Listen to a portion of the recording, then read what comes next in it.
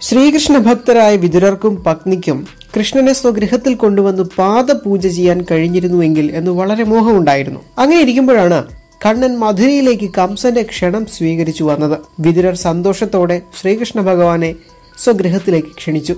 സമയമായപ്പോൾ ഞാൻ തീർച്ചയായും വരാമെന്ന് കണ്ണൻ ഉറപ്പു നൽകി. ആ നിമിഷം മുതൽ വിതുരപത്നി ഭഗവാൻ വരുന്ന ദിവസവും സമയവും കാത്തിരുന്നു. സദാ കൃഷ്ണചിന്ത മാത്രമായിരുന്നു അവർക്ക്. എപ്പോഴാ കണ്ണൻ വരിക എന്ന് നിശ്ചയമില്ലല്ലോ.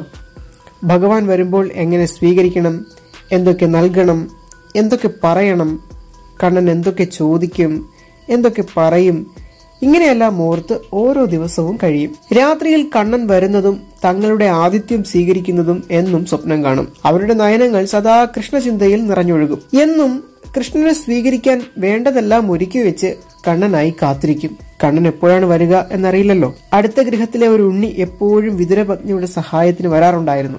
ആ ഉണ്ണിയോട് കൃഷ്ണനെ കുറിച്ച് എപ്പോഴും പറയും. അമ്പാടിയിൽ കണ്ണൻ ഓരോ വികൃതികൾ കാട്ടിയത്, വെണ്ണ കട്ടത്, കലമുടച്ചത്, പൈക്കളമേച്ചത്, ഗോവർദ്ധനം എടുത്തുയർത്തിയത് എന്ന് വേണ്ട, എല്ലാം എത്ര പറഞ്ഞാലും ആ അമ്മയ്ക്ക് മതിയാവില്ല. അങ്ങനെ ഒരു ദിവസം വിതുരപത്നി കുളിക്കാൻ പോയ സമയത്ത് കണ്ണൻ വന്നു. വിതുരരും ഗൃഹത്തിലുണ്ടായിരുന്നില്ല. കണ്ണൻ വരുന്നത് ഉണ്ണി കണ്ടു. ധാരാളം കേട്ടതുകൊണ്ട് കണ്ണനെ കണ്ടതും ഉണ്ണിക്ക് മനസ്സിലായി. ഉണ്ണി ഓടിച്ചെന്ന് ഭഗവാൻ വന്ന വിവരം വിതുരപത്നിയെ അറിയിച്ചു. മുങ്ങി നിവർന്ന ഉടനെയാണ് കണ്ണൻ വന്നു എന്ന് കേട്ടത്. കേട്ട പാതി കേൾക്കാത്ത പാതി ആ അമ്മ കൃഷ്ണ കൃഷ്ണ എന്ന് വിളിച്ചുകൊണ്ട് ഭഗവാന്റെ സമീപത്തേക്ക് ഓടിച്ചെന്നു.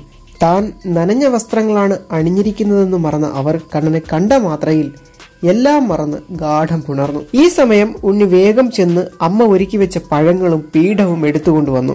അത് കണ്ട ആ ഭക്ത കൃഷ്ണ കൃഷ്ണ എന്ന് വിളിച്ചുകൊണ്ട് ഭഗവാന് ഇരിക്കാൻ വെച്ച പീഠത്തിൽ തന്നെ അവർ കയറിയിരുന്നു. ഭഗവാന്റെ കൈ പിടിച്ച് താഴെ ഇരുത്തി. ഭക്തിയുടെ സച്ചിദാനന്ദത്തിൽ അവർ ഒന്നും അറിഞ്ഞില്ല. പിന്നീട് പഴം തൊലിയുരിച്ച് തൊലി ഭഗവാന് നൽകാൻ തുടങ്ങി. തൊലിക്ക് പകരം പഴം താഴെ കളഞ്ഞു. ഭഗവാൻ പഴത്തിന്റെ തൊലി വളരെ സ്വാദോടെ ആസ്വദിച്ച് കഴിക്കാനും ആരംഭിച്ചു. ഇതെല്ലാം കണ്ട് ഉണ്ണി അമ്പരന്ന് നിൽക്കുകയാണ്. ഇതെന്താ ഇങ്ങനെ? ഒരുപക്ഷെ ഇങ്ങനെ ആവുമോ കണ്ണനെ കൈകാര്യം ചെയ്യേണ്ടത്? ഈ സമയത്താണ് വിതുരർ വന്നത്. ഈ കാഴ്ച കണ്ട് അദ്ദേഹം അമ്പരന്നു. ഭാര്യ നനഞ്ഞ് ഈറനായ വസ്ത്രങ്ങളോടെ തല തോർത്താതെ ഭഗവാന്റെ മുൻപിൽ ഒരു പീഠത്തിലിരിക്കുന്നു. ഭഗവാനെ തറയിലിരുത്തിയിട്ട് ഉയർന്ന പീഠത്തിൽ ഭഗവാന്റെ ശരീരവും പീതവസ്ത്രവും എല്ലാം നനഞ്ഞിരിക്കുന്നു. മാത്രമല്ല പഴം താഴെ കളഞ്ഞിട്ട് തൊലി ഭഗവാന് തീറ്റിക്കുന്നു. അവിടുന്നാണെങ്കിൽ യാതൊന്നും അറിയാത്ത പോലെ വളരെ സ്വാദോടെ അത് ഭക്ഷിക്കുന്നു. അദ്ദേഹത്തിന് സങ്കടം സഹിക്കാനായില്ല. എന്റെ കൃഷ്ണ എന്ന് ഉറക്കെ വിളിച്ചുകൊണ്ട് ആ തൃപ്പാദത്തിൽ വീണു. അപ്പോഴാണ് വിതുര പത്നിക്ക് ബാഹ്യബോധമുണ്ടായത്. അവർ ആകെ പരിഭ്രമിച്ചു. എന്റെ കൃഷ്ണ,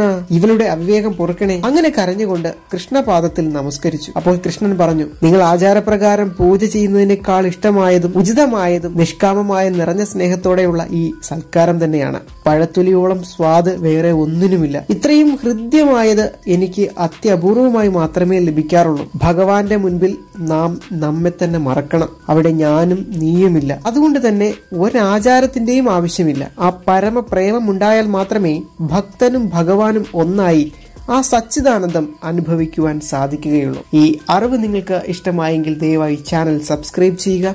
നിങ്ങളുടെ സുഹൃത്തുക്കളെ കൂടി ചാനലിലേക്ക് കൊണ്ടുവരിക. ഈ വീഡിയോ അവരിലേക്ക് കൂടി ഷെയർ ചെയ്തെത്തിക്കുക. നന്ദി.